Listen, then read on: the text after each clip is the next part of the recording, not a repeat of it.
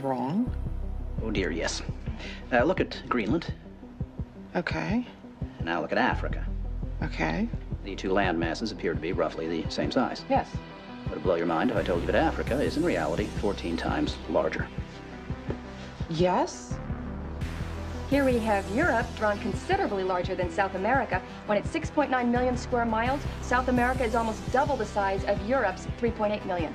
Alaska appears 3 times as large as Mexico, when Mexico is larger by 0.1 million square miles. Germany appears in the middle of the map when it's in the northernmost quarter of the Earth. Wait. Relative size is one thing, but you're telling me that Germany isn't where we think it is? Nothing's where you think it is.